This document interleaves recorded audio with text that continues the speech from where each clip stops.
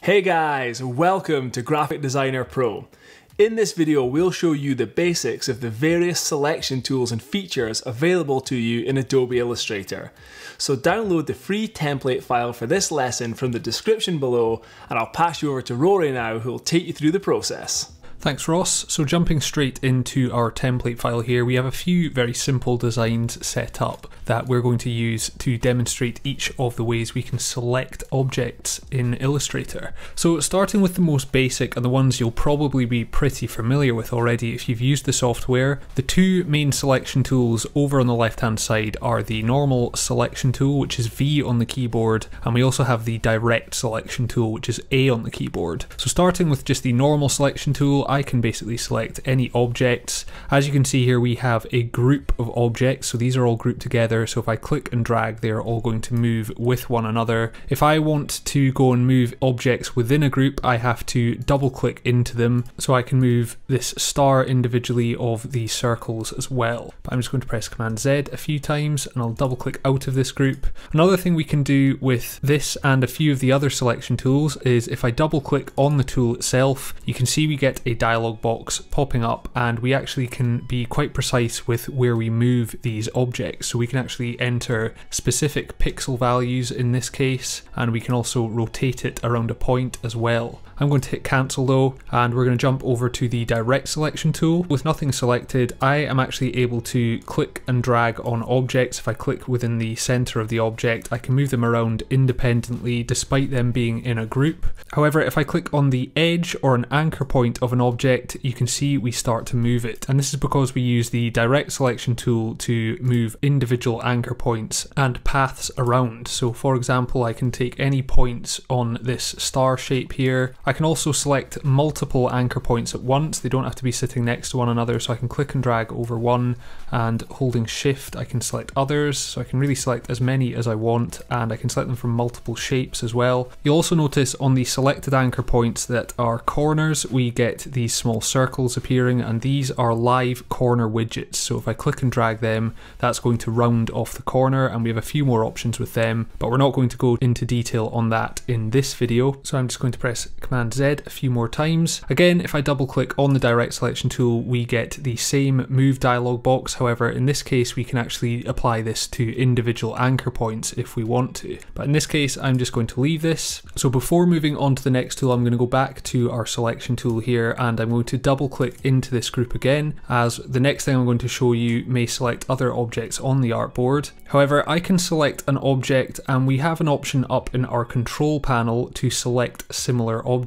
Now, if you don't have this control panel, you can get it by going to Window and Control. But what this allows us to do is select objects with similar properties. Now, if I just click this once, it's going to select this other circle on the other side of the star here. You can see if I move them about, they are both selected, and that's because they have the exact same properties. So they both have a stroke of 9 point with this blue color and no fill. However, if I unselect that, I'll select this circle again, and if I click the arrow to the right of this option, you can see we get some more parameters to choose from. So we can specify the properties that are going to come into play when we use this option. So for example, I could just select stroke color, and that's going to select all of these objects because they all have a stroke with that color, so it's not worrying about the fill color or the stroke weight. So we have plenty of control with this. So if I select this circle at the bottom, again, I can click this drop down arrow and we could select fill and stroke color, for example, and that's going to select the star that has the same properties as the circle as well. Now there's another option for doing a similar thing here. If I select one of the other circles here, I'm going to go up to select in the top menu, and down here we have an option that says same,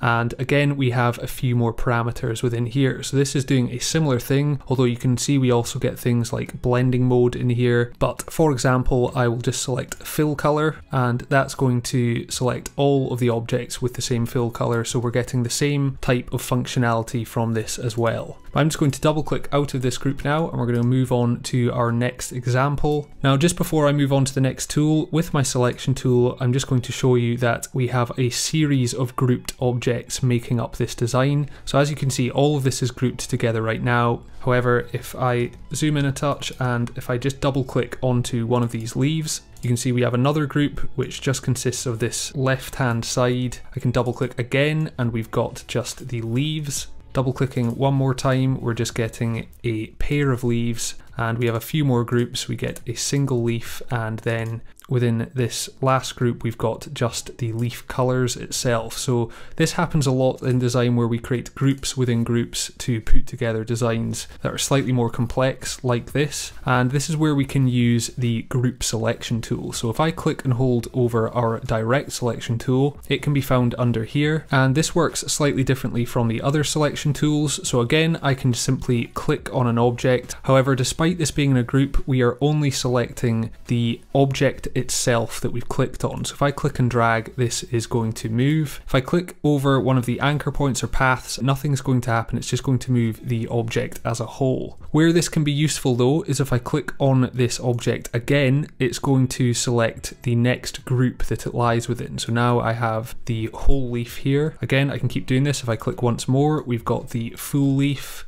And I can basically keep clicking until we get the full group selected. So this is quite a good way of selecting individual objects or groups within groups, and saves us having to double click into each group with the normal selection tool. So moving on to the next example, we have a design here set up with a few different colors. Again, this is all grouped together, and I'm just going to double click into this group just so that we're not selecting any other objects on the artboard. But the next tool is the magic wand tool. Now before I start using the magic wand tool, I'm just going to show you that all of this is ungrouped within this grouping, so each of these shapes are separate from one another. But with the magic wand tool, we can select objects that contain the same properties as well. So similar to the select similar objects shortcut in our control panel, if I click on this blue shape, for example, we're going to get all of these blue objects within this group. However, one thing you need to be careful of is the tolerance of it. So what I mean by that is if I grab my magic wand tool again and select one of the objects making up this 7 here, you can see we're now getting more objects selected that have different colors. So this is to do with the tolerance setting of the tool, and I can adjust that by double clicking on it. And you can see at the moment this is set to fill color. So again, we can be specific with what parameters it's looking to match with other objects. So in this case, it's set to fill color and we have a tolerance of 32. If I take this right down to a tolerance of 2, however, and with my magic wand still selected, I'll click the 7 again. And with my selection tool now, if I move this away, you can see it's only selecting the colors that make up the 7. So it's worth noting that this may select other objects with differing properties depending on the tolerance value we have set within here. Moving on to the last example though, if I double click out of that group, we have a very simple set of polygons here, and the last tool we're looking at is the lasso tool. So quite a lot of the time you may be working with designs where you have objects sitting within other objects, for example, and if you want to make specific tweaks to anchor points within those objects, it can be a little bit tricky. For example, if I grab my direct selection tool and I want to select a bunch of these anchor points, I'd basically have to do it one by one. I can't just click and drag over, otherwise that's just going to move the object from in behind. So what the lasso tool allows us to do is click and drag a selection over a number of anchor points, and it's only going to select those anchor points. So for example, I will just click and drag through some of these polygons to select a series of anchor points. So as you can see, they're all highlighted blue. I could just remove them from my control panel and I'm not affecting the red polygon in behind in any way. So this can also be a very useful tool in certain scenarios.